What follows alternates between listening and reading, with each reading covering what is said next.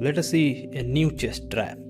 First you will move e4, they will play d5, Scavendian defense. They take it, they will take with queen, you simply move the knight, they will take the queen back. Then you play d4, they take out the knight to attack the pawn. You take out your knight to protect the pawn. They play bishop to hang your knight, you move the pawn to attack the knight. And he will move the knight, attacking knight and queen at same time. He played a brilliant move, knight to e5 and sacrifice your queen. Then you play bishop attacking king, and by moving their pawn you simply take it. They can't take back your pawn by pawn, because if they do this they will lose queen, so they move the queen here.